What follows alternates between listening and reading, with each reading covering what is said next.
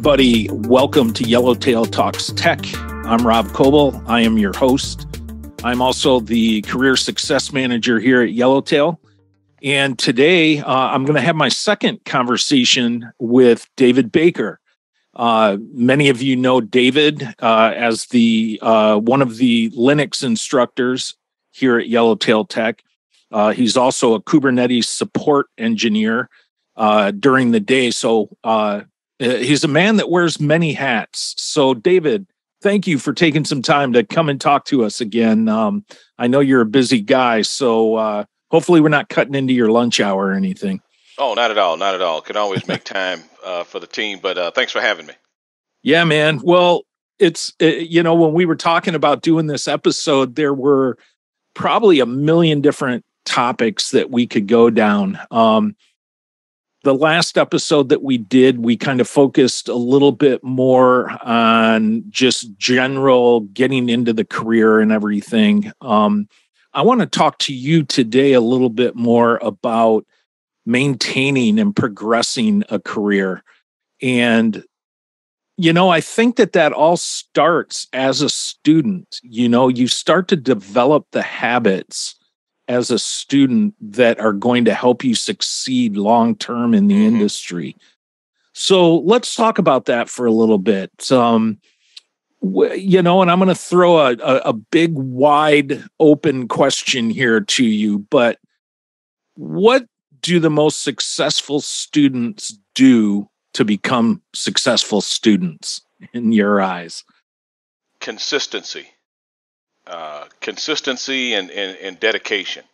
I think that's what really stands out. There has to be some level of dedication, not just the dedication of committing to the program, right? But the dedication of day in, day out learning, right? And then the consistency is whether you establish a time at 7 a.m., 6 a.m., a time at 7 p.m., you're consistently sticking to those schedules to be able to study, learn, or whatever you can do to practice. So that's the consistency part, is not, if you commit to 7 days a week at a certain time, it can't just be 5 of those 7 days, right? Whatever it is, it's got to be consistent.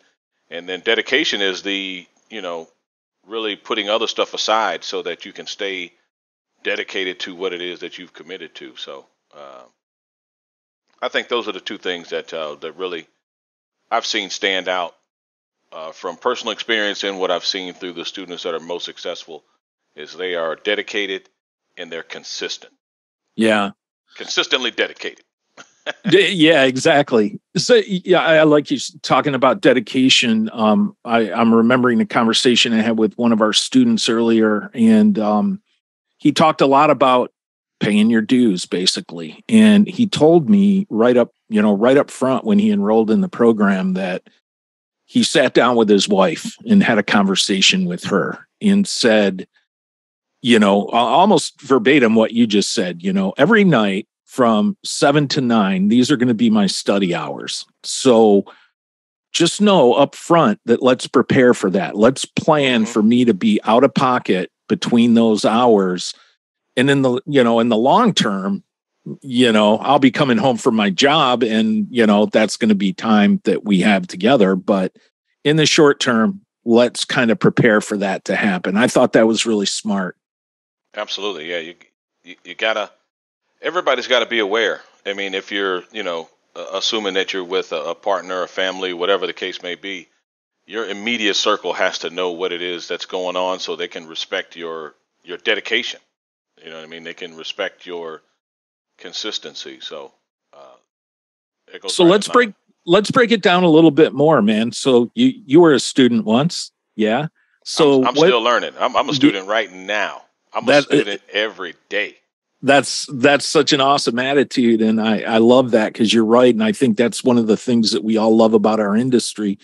Everything changes so frequently, but tell me a little bit about your study habits. How did you go about it? Like, if you had a 2-hour block every night, how did you spend those 2 hours? Well, let's say if I go back to my course when I was a student in the program, And it really has just gone from there until now. I mean, I really have not had a day off that I'm not doing something, trying to learn something about Linux, or now more specifically in the career I'm in.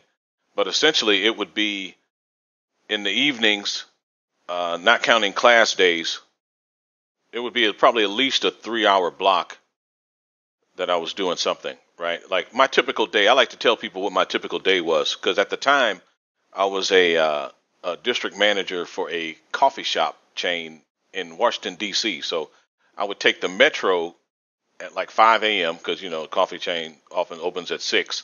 So I'm on the metro at like 5 a.m. going into D.C. and I'd walk to the metro station. So I'd have an audio book about Linux, or I'd be listening to some YouTube lecture about Linux, whatever it is, any topic.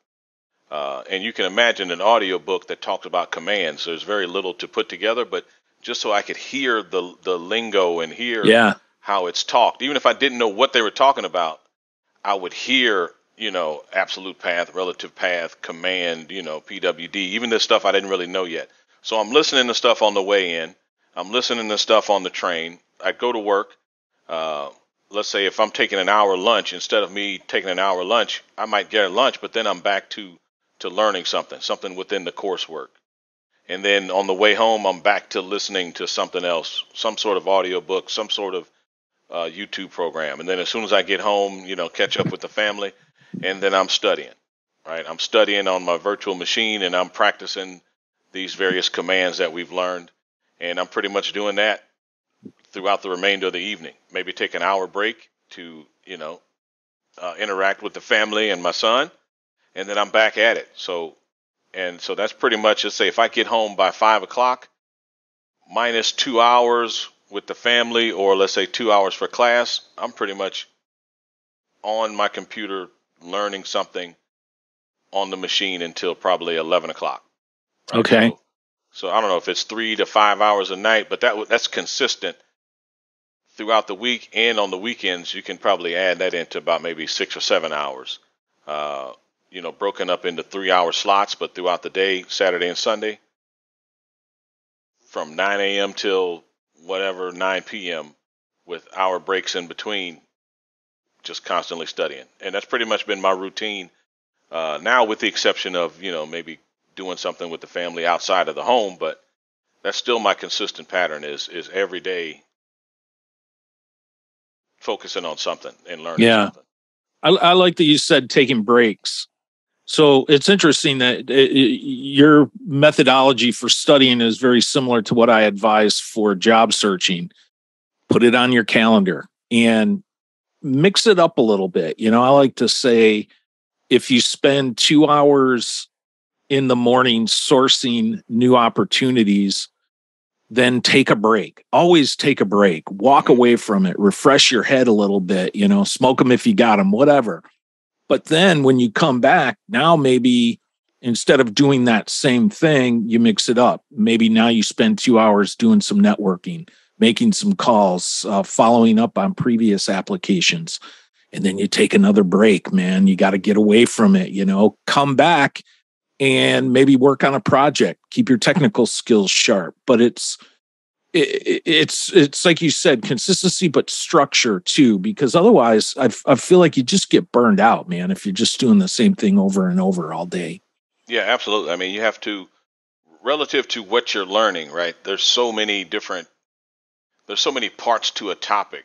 So, you know, when you're picking a certain topic, then you kind of stick with that one. You know, an example, at my job, there's a lot of networking and there's a lot of utilization of IP tables, right? IP tables is essentially what we can use to interact with the kernel to manage like actual packets that come in and out of the system. So long story short, it's a pretty, you know, technical piece, right? So I might sit down for the weekend and I'm just strictly focused on IP tables. Like that's my whole deep dive is what is it? How does it work? How can I get better at it? How can I read it? How can I interpret it? And I might spend the weekend on that, or even let's say the next 4 days of my studying is strictly on IP tables. So I have a much stronger grasp. I'm going to interact with it anyway, but in terms of what I do on my personal learning, it's just IP tables for that point, and then maybe I'll move into some other aspect. But again, like you, I think I kind of might have got off track, but to stay focused on one thing and let that be your driving factor instead of, let's say, first 2 hours I'll do some IP tables, my next 2 hours I'll do the ABC, and then for another hour I'll do DEF. So instead of just kind of touching a little bit of everything and not really absorbing anything, do the deep dive. Do the deep dive on something, more than just a day too. It might even be a whole week on the deep dive. On how do you pick those topics? Like you just mentioned IP tables. I'm sure you just kind of pulled that out, but what throughout your day helps you decide on what it is that you're going to work on? Well, as my role as a support engineer is essentially companies are paying for Rancher. Rancher is part of a broader company called SUSE, SUSE. So SUSE acquired Rancher a couple of years ago. So essentially, companies have purchased Rancher support because they use Rancher to manage all of their Kubernetes. So when something breaks, when something doesn't work, they've got a problem, there's a major outage, they're calling for the support team, and I'm part of that support team, right? It's a global team literally around the globe, which works out well because I never have to work in the evening because by that time it's somebody else's morning. But anyway, as I'm solving problems, there may be something I'm not quite sure about. So then that's something I need to deep dive on, in the evening or this weekend, right? Like I might know it, but I didn't know it enough to really be able to pinpoint that problem right away, right? So based on my day to day, there's literally probably 1,000 different things or 10,000 different things that we interact with.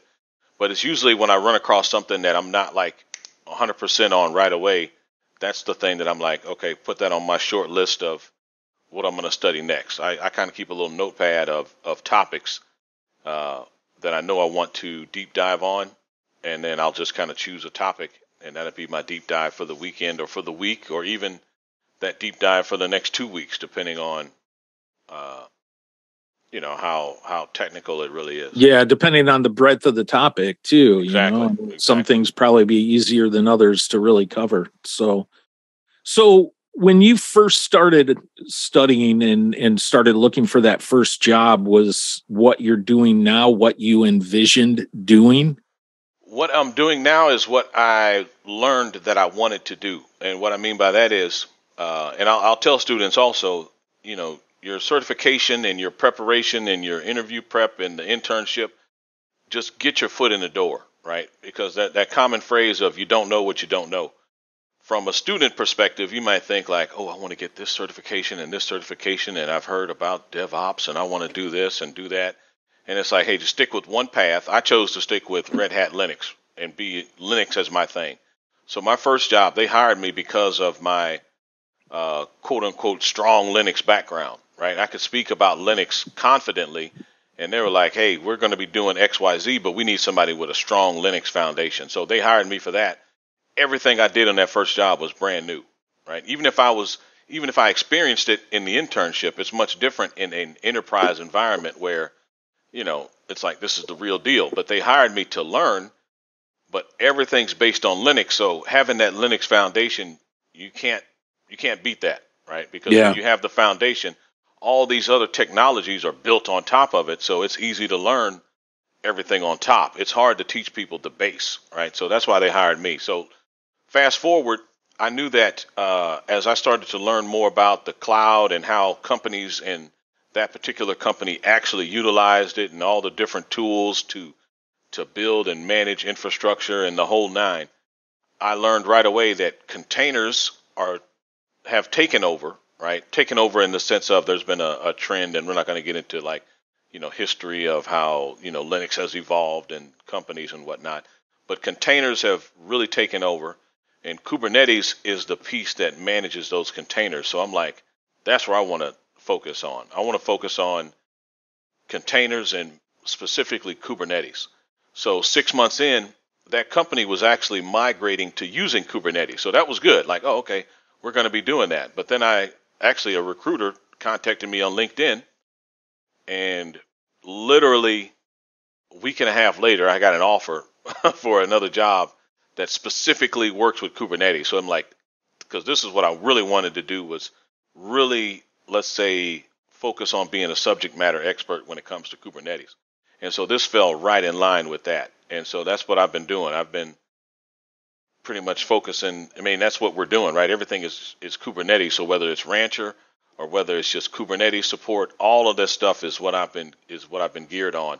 I got another Kubernetes certification about a month ago. I'm actually sitting for another Kubernetes certification next Saturday, and then there'll be one more that I'm trying to get by the end of the year. So my whole path is to be expert in the Kubernetes field. So Yeah. That's what I wanted to do, and actually that job offer was right along those same lines. Otherwise, I never would have left the other company.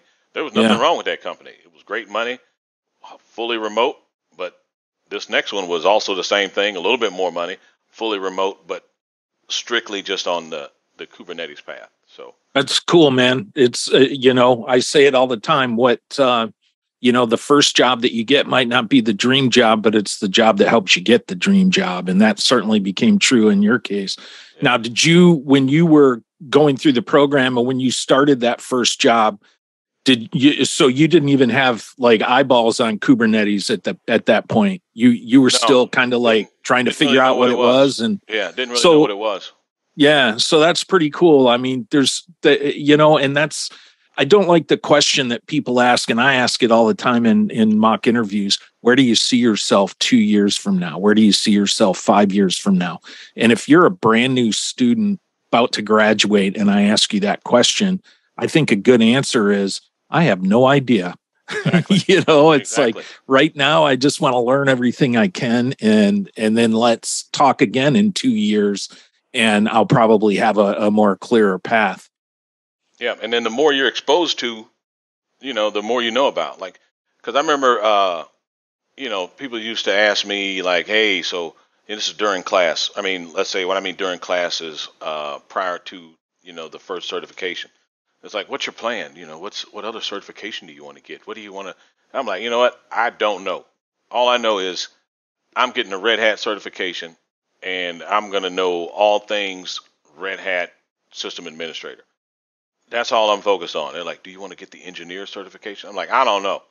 I'm focused on this right here, right? I'm focused on this one thing, and I'm let this one thing dictate my path, right? Instead of trying to outline my path on something I really have no clue about, I'm just going to focus on this one thing and let that be my strong point, right? So I can speak very confidently about this, and that paid off for me. And then so once I got in the door, then it was like, oh man, all this stuff that we did during the internship, it had a whole different, viewpoint, right? From the inside, right? You don't know what the inside until you actually get there. So then once I got in the door, then it was like, oh shoot, there's a whole world that I'd never know about. Unless I was here. And that's just from this company's perspective, right? I can't imagine how another company's approach may be or another company's approach. So once I got in there, it was like, ooh, okay. And it's like, oh yeah, we are using containers. Oh, we are trying to migrate into Kubernetes. That is what I want to do, right? You just walked into Willy Wonka's chocolate factory, man. Exactly. And I would have stayed with that company. I mean, because it was like, man, we were doing everything I wanted to do from and I don't like the term DevOps because everybody just throws it around nowadays. But every system administrator just migrates into that path because, after a while, I mean, you start to realize that really is just the beginning point, right? You can have senior system administrators, but that's just the beginning point to all these new technologies, right? All the best people I work with have some sort of Linux system admin background, right? Because it's just natural to, as you evolve, you start to gather more and more, technologies and more expertise on top of the same fundamentals. So well, and I think that's your case really proves a point as well in that you had that solid foundation. You had a good solid foundation of the principles of Linux and what it meant to be a Linux system admin. Therefore, when you started that first job, even though they were giving you things that you haven't really done or touched on before, it didn't matter. It was easier to teach you those specific things than it would have been to teach you, how to be a good team member, how to be hungry to learn. And therefore, I never want to undermine tech by any means, because obviously you got to be able to do the tech in order to get the job. But I think a lot of it has to do with the person as well. Absolutely. And for the students that are going through the program right now, and especially those that might be suffering from the dreaded imposter syndrome, I cite stories like yours. Just make sure you know the basics. And your approach was very solid. How do you eat an elephant? One bite at a time. One bite at a time, baby. That's it, man. So, you got to just keep going, and the path kind of naturally unfolds for those that are looking for it. Exactly. If you're hungry for that, if you have that passion for learning and getting out there, the path is going to come to you, man. Absolutely. There's and it's like constantly learning. There's a quote that I don't know, I just say anonymous, that, I stick with. And the quote goes, you're in IT now, so a common theme through your career will be learn something new or find a new career.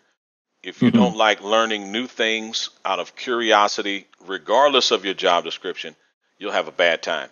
And that's the truth. If you don't really enjoy learning, then you're not going to enjoy IT, right? Because everybody has this whole, and I hate the term IT because it's so broad, and be like, oh, I'm in IT, right? Because when you actually get in, IT is usually the people that are maintaining the workstations, right? If my laptop goes down, I contact the IT department, right? And they're the ones that send me a new laptop, blah, blah, blah. But I just hate the term IT because it's so general. But everybody I've worked with that's successful, they're constantly learning, right? And if you're not staying ahead of the game, then you'll get left behind real quick. So, and you can't just, you can't make yourself like to learn. You either do or you don't. Yeah, right. If you don't like to learn, you are going to find out that this is not what it's all cracked up to be. Yeah, if you don't like to learn, then you've probably picked the wrong profession. Yeah, but so, you won't even see that until you actually get there. I mean, it's and we've talked about this before. You're a full-time student for the rest of your life. But again, that's what makes it so exciting for people. For me, I get bored easily. I've been diagnosed with the itchy brain. I got to keep itching it. I got to keep scratching that, finding something new. And that's what keeps me going. I'm learning all kinds of stuff about Linux just through osmosis, being a part of Yellowtail. It's really cool. And it interests me a lot. So, now here, this is something that I'm always really interested in. And I think of, from my point of view, I'm a big music fan, and I keep up with all the different music that's coming out and the new releases every week and stuff like that.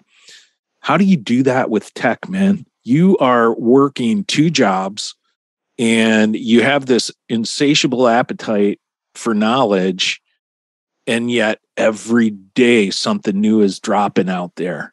How do you keep up with it all? Well, first off, all of my focus really is on Kubernetes, right? So within the Kubernetes space, that's kind of where I'm getting all of that, staying on top of the game. That limits it a little bit. Oh yeah. It keeps it it keeps it narrowed down. So and because Kubernetes, they call it Kubernetes magic because it's so broad, it's so vast, and Kubernetes, to put it into perspective, Kubernetes has a new release basically every 3 months, right? So in the Kubernetes world, if you're not constantly upgrading and learning what's new and what's being added, you're going to fall behind, right? In the Kubernetes world, 18 months is like 10 years behind because literally every 3 months there's a new version, right? So that in itself, learning and keeping up with what's new and how that changes the existing, is you're constantly learning. And then from a company standpoint, the companies that I work with, they're trying to stay ahead. So everybody is constantly learning. So I get enough when it comes to, because when I say Kubernetes, it literally encompasses everything. It encompasses applications. It encompasses application security. It encompasses networking. It encompasses any sort of new technology, because some way, shape, or form, it's probably going to be tied into some sort of container. It's going to be tied into some sort of container management, which is Kubernetes. So as long as I'm constantly learning Kubernetes, I indirectly stay up to speed because it's a very quickly moving technology. Every 3 months there's a new release. You got to stay on top. Yeah, and I'm sure that there's some releases, not a lot of change, and some drastic changes, just like a software upgrade on your phone. Yeah, and then the thing in the enterprise world, a small change is a huge change. Like all it takes is one change within a particular application, and now everything has to be reconfigured. Right, that's one of the things that I deal with now with when customers upgrade from one particular version to the next version, even though it's a minor or a patch release, not a minor release, but a patch release, meaning let's say if you've got 1.20, right, the 0 would be the patch. And going from 1.20 to 1.21 is not a huge change, but that one little change could require a reconfiguration of all kind of stuff, right? Yeah. So it's ever changing, and I don't want to get on a tangent because I think I might be losing my focus. But it's constantly staying on top of what's happening in the Kubernetes space. That's where my focus is when it says, when I'm like trying to stay up to speed with what's happening. So yeah, okay, cool. So because it moves so quick, I'm by default I'm staying ahead. Yeah. Well, you're paying attention to what's going on out there. And what sources would you recommend for our students that want to stay abreast of what's happening in the industry?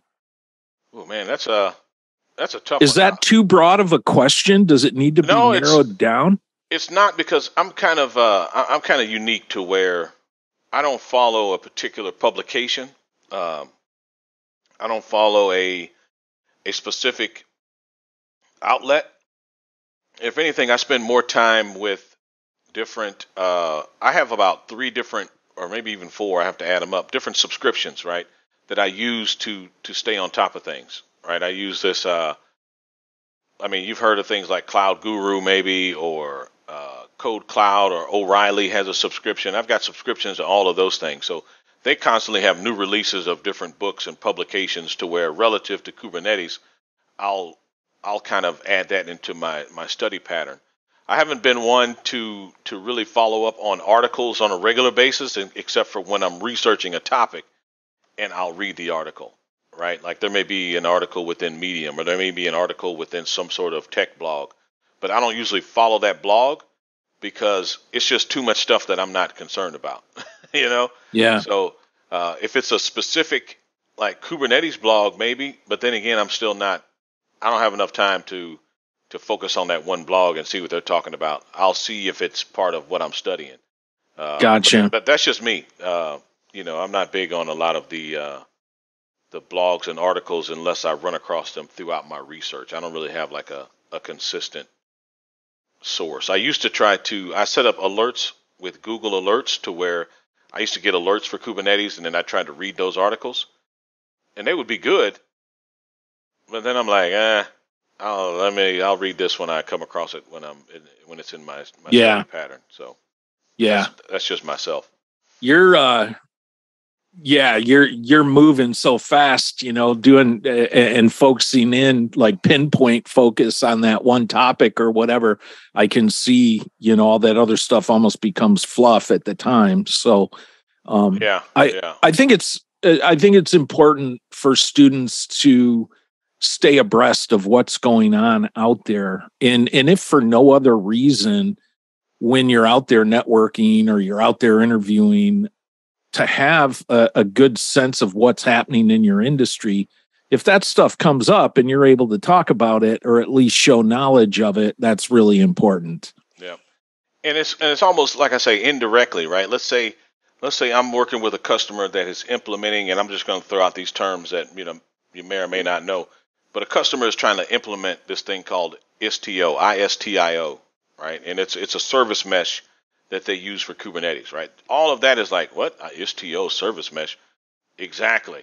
That's what I'm focusing on this weekend, right? So, and then I start to learning about those technologies that, okay, this is where a lot of companies are migrating to, right? This is some of the new stuff that's out there, you know, in the world, in the field, right? So things that I encounter, like let's say indirectly, I start learning about those, and that's why I think I like Kubernetes so much. Is it's not stagnant, right? There's always something new, and as soon as you understand one thing, it's time to understand the next thing. Uh, so I could learn about the same thing with Istio by following a particular blog, right?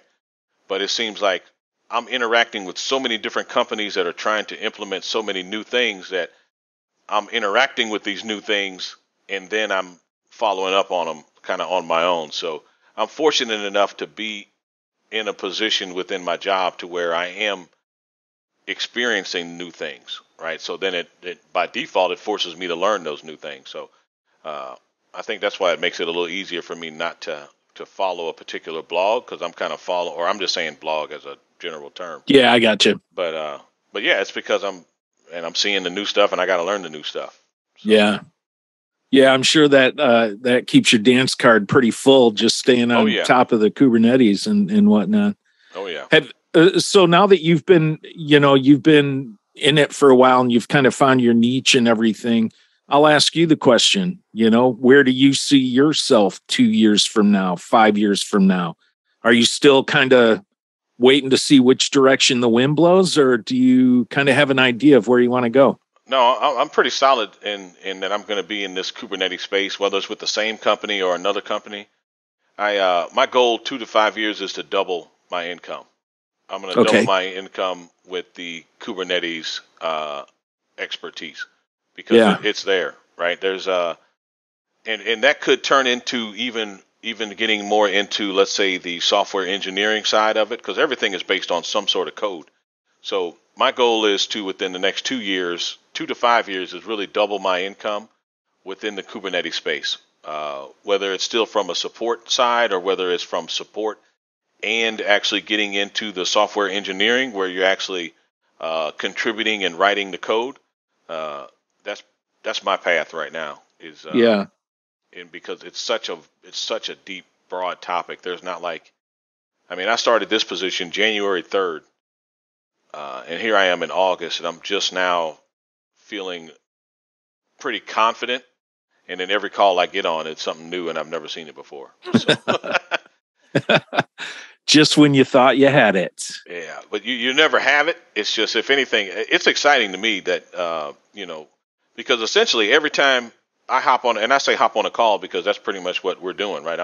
I'm interacting with the experts within that company, right? And they've got a problem, and it's almost like, oh yeah, I can help you.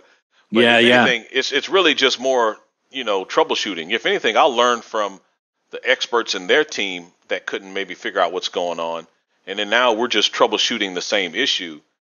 And then my expertise is within the rancher side of that equation, and then the Kubernetes piece. But it's not like they're doing this and they don't know what Kubernetes is. But it's interesting because then I start to learn from those people that I'm trying to help, right? So it's an exciting piece. So I'm excited to get on. Never that something is broken. Because a company, when something breaks and they're losing money, that's a big deal.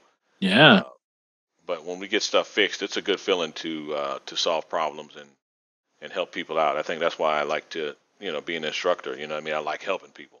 I like Yeah. helping, and I like that feeling of having a problem, finding the resolution, and then being like, "We did it! High five!" What's next? What's the Yeah. next Right problem? on. Right on. Have you? I assume that there are other Kubernetes subject matter experts that are out there. Are you seeking them out at all, and networking with them to Yeah, yeah. kind of I learn mean, from them and gain knowledge? And I work with them. Our support team is about 39 people around the globe. Uh, from East Coast, Central, Pacific to APAJ, Asia Pacific. We've got people that are in New Zealand. We got people in Australia. We got people in China. People all throughout Europe. And these are some, man, when I say these are some smart guys, and actually we just hired 2 females, so there's some gals in there too. Uh, good. but I'm surrounded by some very sharp engineers, and not even talking about just the software engineers that are writing the code themselves. I mean, so I'm fortunate enough to be able to interact with, experts in the field. So I don't have to seek them out because I'm working with them. If anything, I just have to make sure that I'm constantly, pinging them with questions. And, Yeah. Slack is probably one of the best tools out there. You can spin up a huddle real quick and talk to somebody, right? So you have an issue, something that you can't figure out, you can ping one of these experts and they can give you the technical breakdown that's like, oh man, I appreciate it. So, yeah, I'm surrounded by some pretty sharp experts when it comes to not even just software engineering, but in the Kubernetes space of software engineering. And yeah, so I Was it found a in pretty good spot. I found a good when spot, I think. when you came in, and maybe even to this day, did you find that you were intimidated by these folks? Not intimidated. If anything, I mean, the whole imposter syndrome thing is real, right?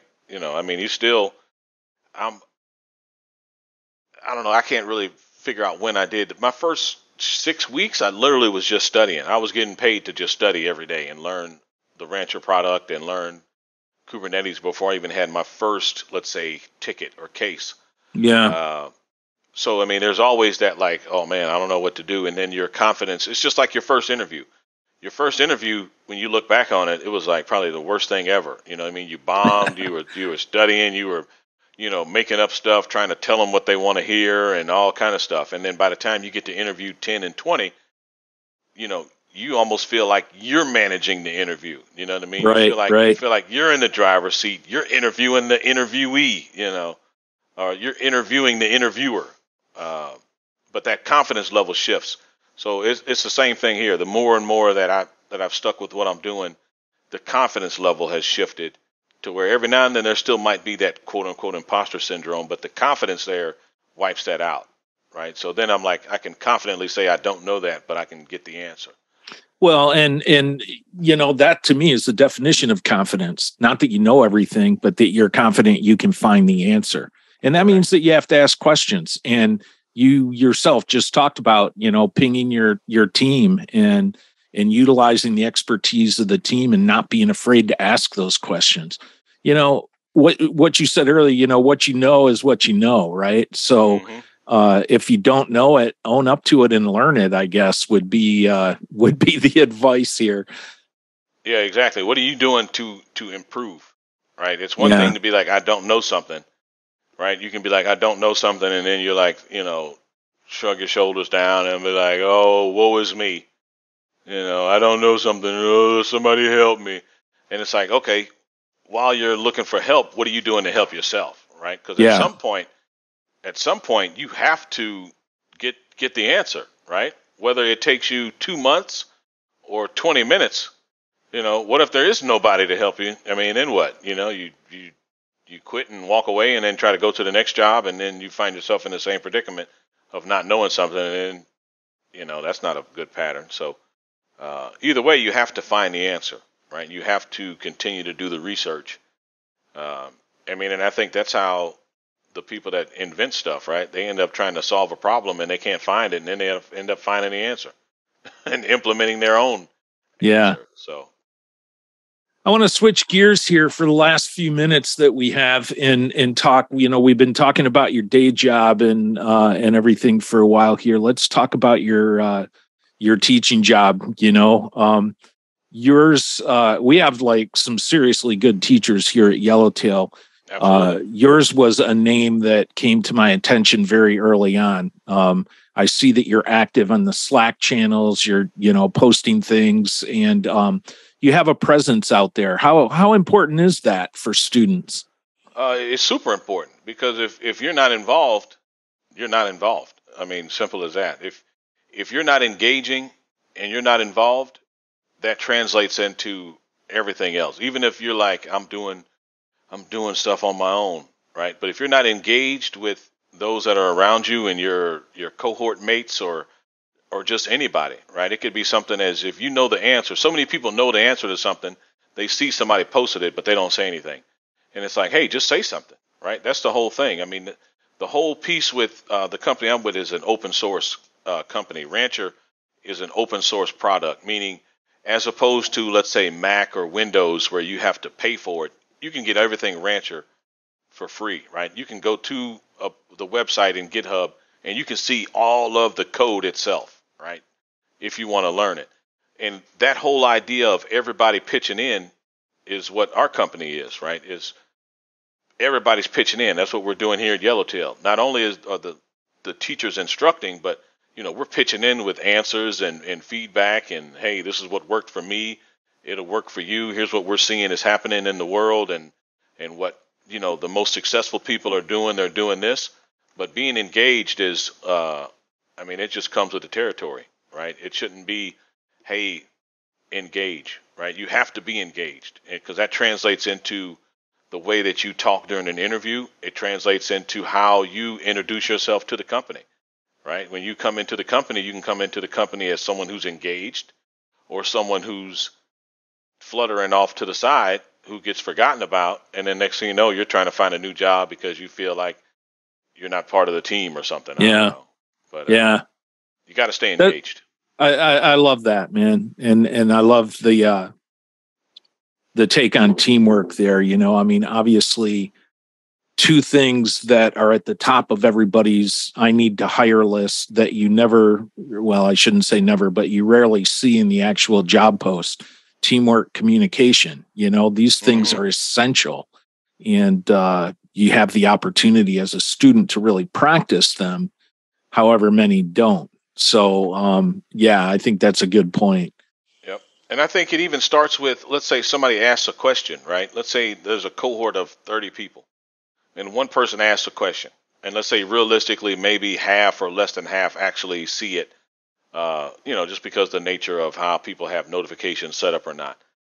Even if you see something that you don't know, it even helps to say, man, I don't know the answer to that, but I'll follow the thread to see if, maybe I can learn too, right? Even when somebody posts a question, because people get hesitant to post questions because they just kind of sit out there in the ether, right? And that's why I think I'm so quick to engage and try to answer a question and let people know, hey, we're looking at it, right? I see what you're doing. Let's see if we can find out, right? So I tell people, hey, if you don't know, even reply in thread like, man, sorry, I don't know, right? But they know somebody saw it, right? Or throw an emoji on there. Somebody knows that you looked at it, right? So then people can be like, okay, I'm getting some traction, right? Maybe somebody sees it. Going back to study habits, and this is something I meant to bring up a little bit earlier, but we're kind of in that same ballpark now. I would imagine that in doing that as well, you could create a lot of home projects for yourself. One of the things that I think is going to help keep you sharp, and maybe you could shed some light on what are some of the things people could be doing at home to practice these skills.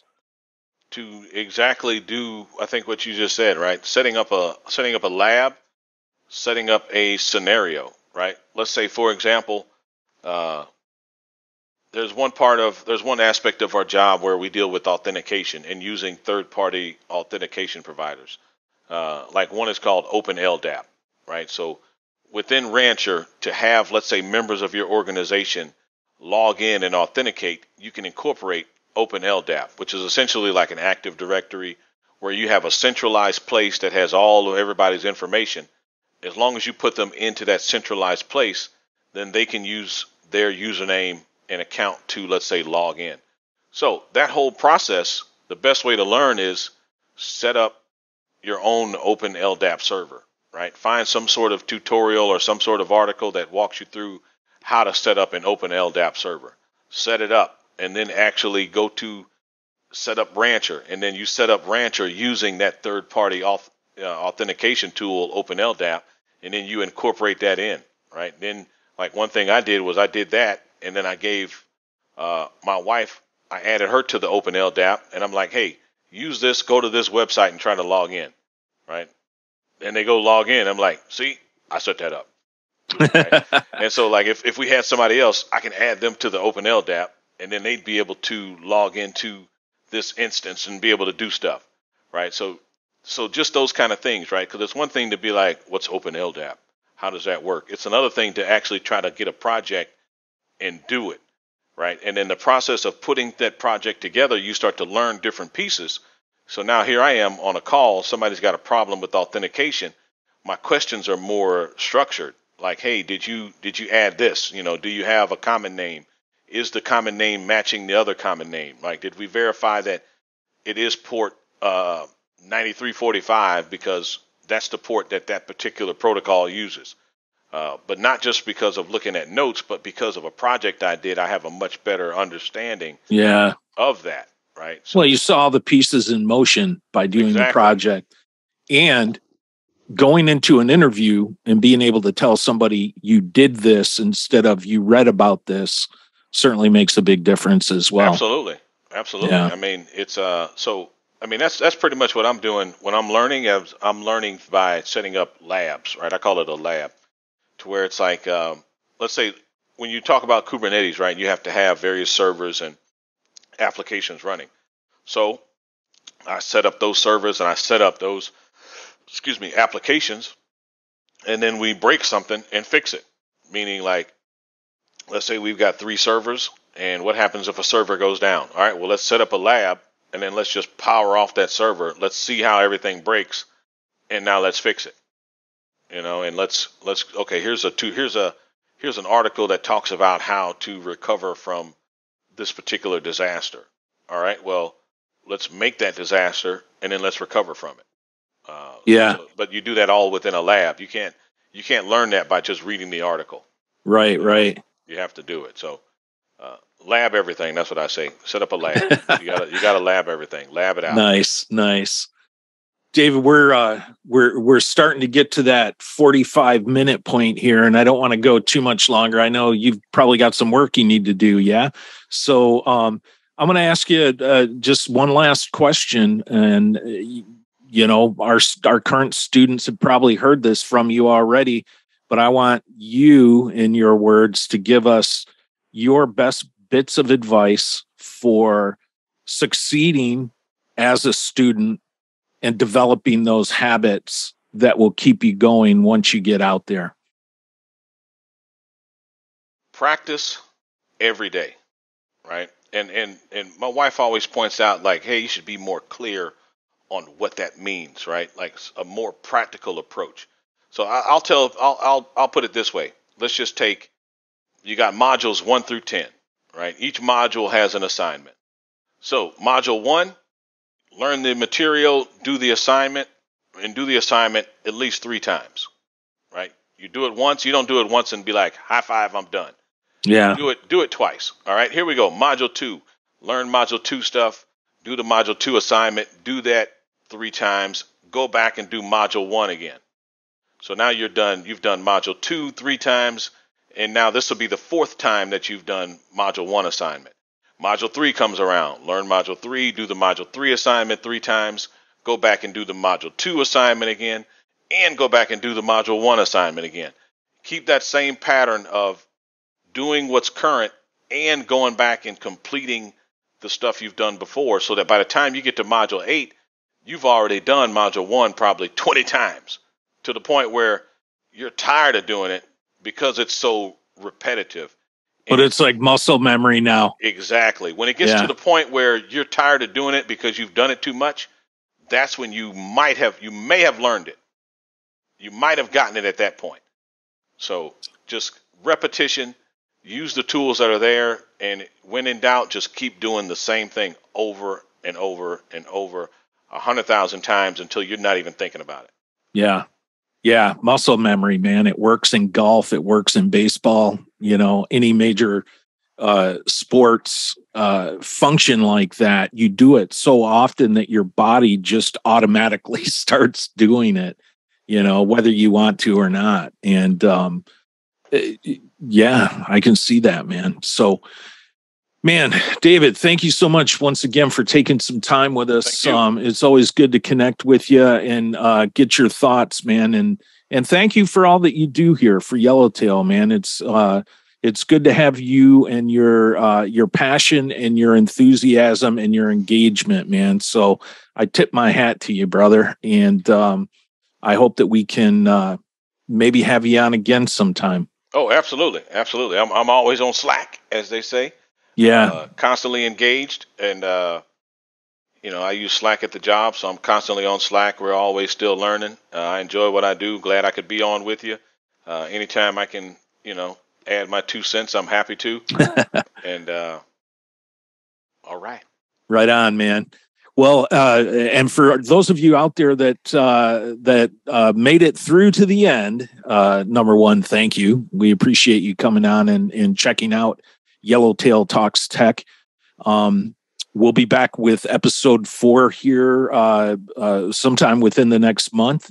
And as always, I'm open to any ideas or suggestions that you have on topics that you would like to hear about as it pertains to, the industry, to being a student, to getting a job, or as I always like to say, what records are you listening to this week? But that's just a personal thing for me. But I do like record recommendations. So hint, hint. Okay. So thanks again for tuning in, everybody. I look forward to catching up with y'all real soon.